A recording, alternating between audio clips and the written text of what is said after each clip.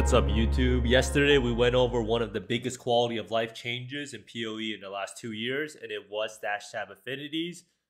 But there is a reason why I said in the past 2 years, because this is kind of like a history lesson if you haven't played PoE in the past before and how you're used to the buttery smooth movement of PoE like MOBAs. Well, back in I think 2015, PoE was not really like this. The game was kind of stagnant in terms of the players that it had. It was kind of still, I think, in closed beta or open beta, not really sure. But this one change catapulted PoE from pretty much a small ARPG into one of the titans of today. And it is something that not a lot of people know about, and a lot of people do see this mode in the settings. They see networking mode and it says lockstep, right? But they don't really know exactly what it means and how actually bad the game was before lockstep. I do think if this change never happened, PoE would not be where it is today. Now, in order to understand why exactly lockstep is needed, we're gonna go look into one of these clips from way before back in the day. And this is Kungen playing. This is what happens when Desync happens, right? So you see he's pretty much just leap slamming around, killing things. I think back in the day, leap slam was actually a viable build. Or so, oh yeah, I guess it is a viable build. But basically, if you notice, he is leap slamming around corners and edges of the map. So right now, he's taking damage even though there's no mobs next to him, right? So what is this magic that's happening, right? Well, that is the magic of Desync. So Desync is where the game client on a player's computer and PoE server is not in sync with each other. So they're pretty much out of sync. So where the character is on your screen is not where it actually is on the game's server, right? And the reason why they don't put the information on your own computer is because this would allow people to cheat really easily. If the calculations are done on your own computer, you can modify the values or something like that. So what this means is that this led to players having to spam /OOS to resync their position in game with the server. Now, if you see here, you can still do this, right? Because you can actually change your networking mode to something else. So this is what the game used to be like, right? So let's just check it out. We put it on a high ping server, let's say, and then we put it onto predictive mode. This is pretty much what the game would be like with Desync, right? So I don't really know if you could actually see what it seems like. But you will have to type in this command /OOS. And what /OOS does is it resyncs you with the server, and it forces the resync instead of something that happens every now and then. I'm not really sure if you could actually force it like this, but basically, if you use movement skills around corners, it will feel really bad. So let's see if we are actually going to be stuck soon, right? Just a lot of moving around. Alright, let's see. Oh, I guess we were still in sync, right? But basically, back in the day, the character would be somewhere super, super far away or something like that. And yeah, so movement skills around a corner like I was doing is a big no-no. So basically, this would just lead to a horrible, horrible experience while playing. You would be getting hit randomly when you're nowhere near monsters. You would randomly just die pretty much. So this was a problem that was by far the biggest problem playing in PoE, right? So was it a solvable issue? Well, GGG thought that this issue was not really solvable, and in one of the manifestos addressing Desync, they pretty much said, in order to keep hardcore game mechanics like body blocking, stunning, and missing while also preventing players from manipulating combat results, small amounts of desync will occur naturally. There's no way around this, right? So this is pretty much saying there's no way of fixing the issue due to the speed of light. The ideal solution from GGG would be to very rapidly detect and correct those sync problems, putting things back where they should be. We have not yet delivered the solution to our satisfaction. So this is kind of like a pseudo lockstep, but not really done in the same exact way. Once we have, though, you may notice periodic resyncs, which may initially feel like you're out of sync all the time.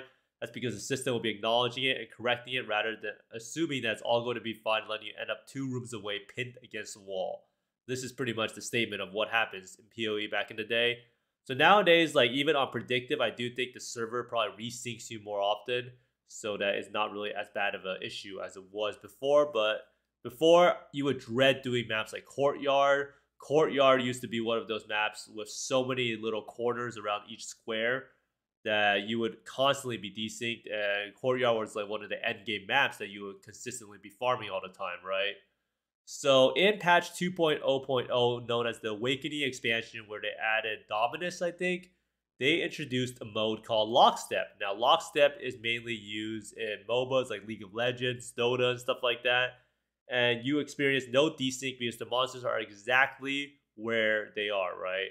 The big downside is that you need good ping for Lockstep. So if you do play PoE on Lockstep with high ping, it is pretty much borderline unplayable. And this is the reason why PoE actually feels so bad to play compared to other games like shooting games, where if you're on 100 ping, it doesn't feel unplayable. But on 100, like 50p on Lockstep, everything just feels so delayed, like so drastically delayed that it feels a lot worse than whatever ping that you actually have. And if you're ever on super high ping, you cannot play on Lockstep unless you just want to have the most miserable experience where the game does not feel responsive at all. So basically, the system now has to wait the length of your ping before your actions are carried out by your avatar, right? So this pretty much guarantees that every single action you do is going to be done in real time, and it will be reflected upon the game server. So that's how they actually ended up fixing Lockstep. Now, they pretty much just threw this in, and everyone pretty much rejoiced, right? This was definitely the biggest change that ever happened in PoE history. So you might be wondering, how is it today? Well, Lockstep still works amazingly today if you have low ping, and the game pretty much is night and day from how it used to be like before. Like, it is actually kind of crazy because back in the day, like, there's a certain skill almost to like using an OOS macro.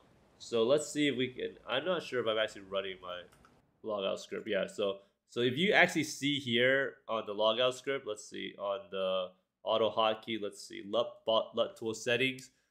Let's see. Do you see how there's a command right here // OOS? That's the command that you have to do to force yourself to resync with the server. And there was almost a certain skill in knowing when to press like resync with the server, right? Because you would kind of be able to guess, oh, my character probably needs to resync if you're cycloning or rolling blades around a corner, right?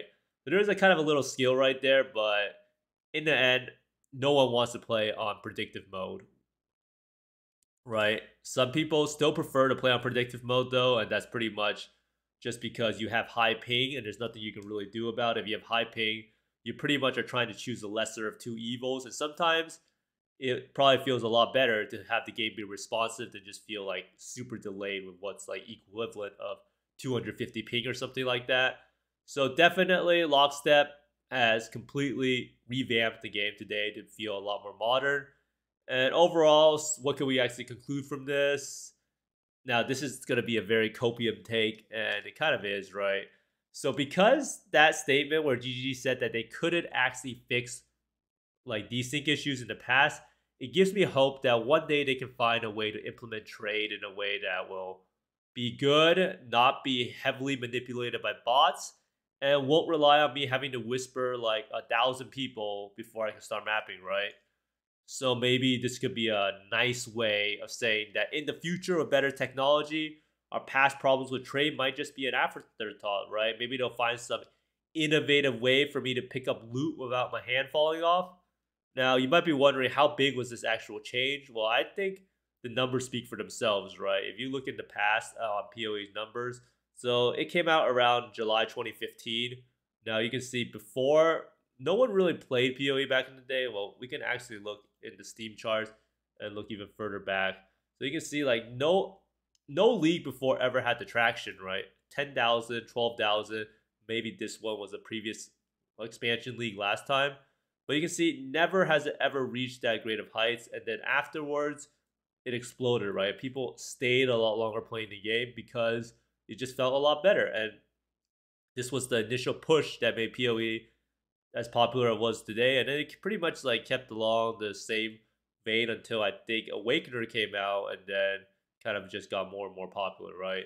But I think without Desync, Fix, and Lockstep, PoE would never reach the heights of its success today.